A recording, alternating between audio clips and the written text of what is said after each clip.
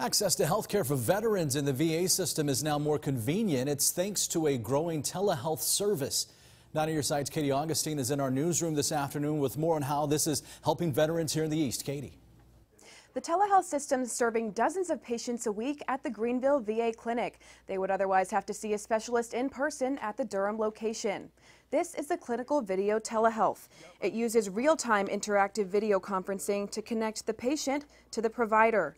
This speeds up the process of appointments for veterans facing issues like dermatology, hematology, and oncology.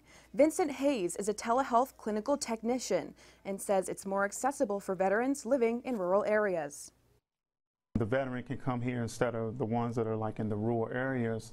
They don't, it cuts down their travel time. Like I have a veteran that's coming in today that, his travel time will be either 2 or 3 hours going to Durham, where he can come here and it's about an hour. Hayes says all connections are secure through a firewall and personal information is safe and confidential. The hope is that more veterans will take advantage of the system. And coming up at 6, we'll hear from a veteran who's impacted by the service and share his perspective.